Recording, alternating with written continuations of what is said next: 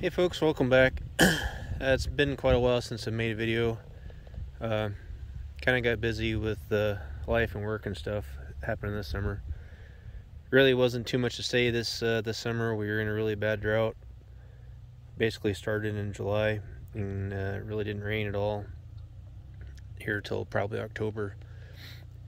So the late summer flow was non-existent. The fall flow lasted about 2 days, and otherwise just feeding a lot of sugar water, trying to keep them alive and keep some food on them to get them winterized for the year.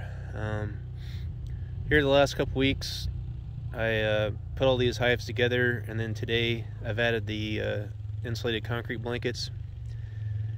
It's the 18th of December. We've got some below zero temperatures coming at us, single digits here. So I thought it'd be a good time to get the blankets on them to try to help insulate them a little bit and keep some of the cold north wind off of them. So I've got my hives in different packs here. We're about 45 degrees a day. The wind has picked up a little bit, but the bees are kind of out flying around a little bit, cleansing flights and such.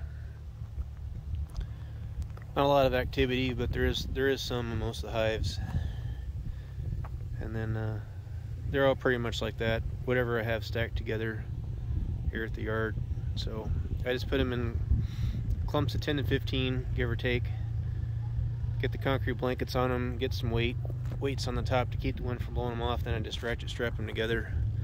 I decided not to do any dry sugar just yet. All these hives are fed up pretty good going into winter.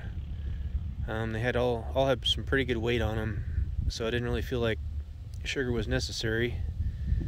The last couple years when I have put sugar on, there's only been just a handful of hives that actually took the sugar, and that really wasn't until late in the year, you know, like middle of February into March maybe, and they would start hitting that sugar. So I'll just kind of reevaluate hives as we go through the winter, kind of see how they're coming along. Whenever we get a nice day, maybe crack them open and see if they're running through stores. But I just decided against sugar this year.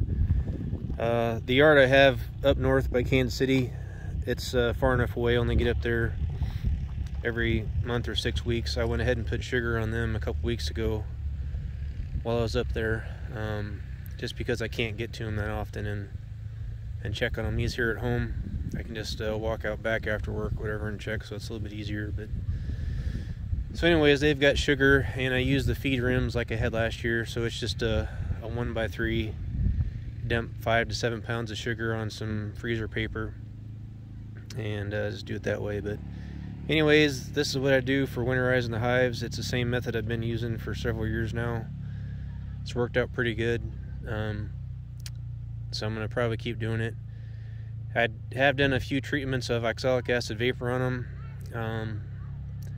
Probably the week of Christmas, it looks like the temps are going to be back up into the mid 40s, and I'll probably try to let the kids go by in the four-wheeler there. Try to do one more vaporization on them here around Christmas time. Just try to knock the mites back, any that I missed.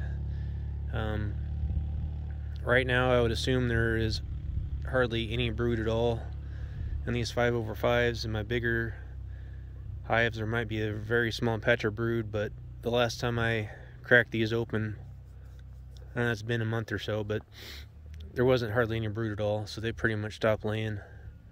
And I gotta imagine right now there's really nothing, so it would be a good time to get some oxalic acid on them and knock down whatever mites are left. So we'll be trying that, and try to post a few videos this winter as time allows and weather and such, but there really isn't much to see right now. It's not the time of year where you go opening them up, breaking the propolis and stuff. You just leave them where they are.